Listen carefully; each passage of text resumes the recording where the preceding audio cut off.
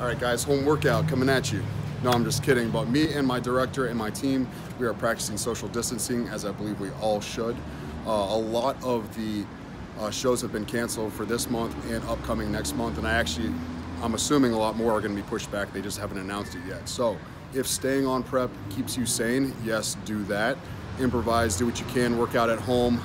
If you need help tweaking your macros, tweaking your meals, hit me up. We'll make do with what we have at the grocery store. I'm gonna probably do some vlogging videos explaining how to shop whenever your grocery store is decimated, explaining how to cook and make that kind of food taste interesting and actually stay healthy during this time period.